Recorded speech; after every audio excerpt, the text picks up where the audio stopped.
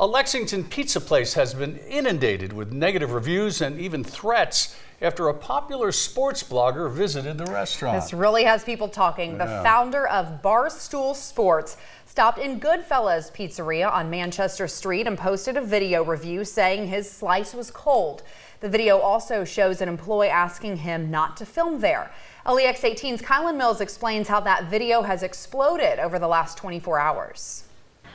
Lexington staple Goodfellas Pizzeria is known for its massive pies. But last night, the business unknowingly became the center of a massive firestorm. Okay, I'm gonna give this a 0.0. Goodfellas kicked out. National Pizza Review 0.0. I'll throw it away for you though, so we don't litter. It's trash. Thanks, boss. The founder of popular sports and pop culture blog Barstool Sports was visiting Lexington and posted a review of the Goodfellas on Manchester Street. The video shows an employee asking Dave Portnoy if he has permission to film after he says the pizza is ice cold. We made a mistake. We're owning up to it. That's not what we do down here at Goodfellas. We pride ourselves on quality.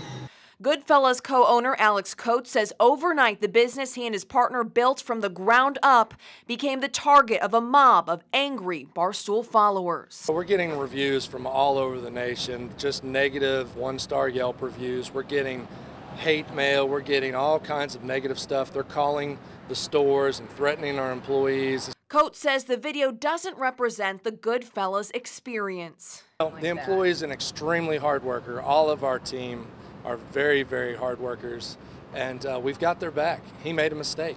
We all make mistakes. He was taken by surprise. He didn't know what was going on. But today at lunch, business was booming as usual. He says support from people in Lexington has meant the world. I love Goodfellas. It's always a good atmosphere. I always have a good time. The pizza's always great. That's not really fair to the people who work here and own this place.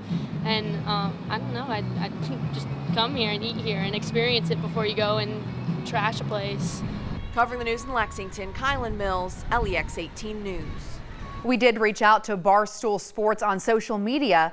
Dave Portnoy posted on his blog this afternoon about the pizza drama, writing that he feels kind of bad for Goodfellas and that his intent is not to ruin businesses.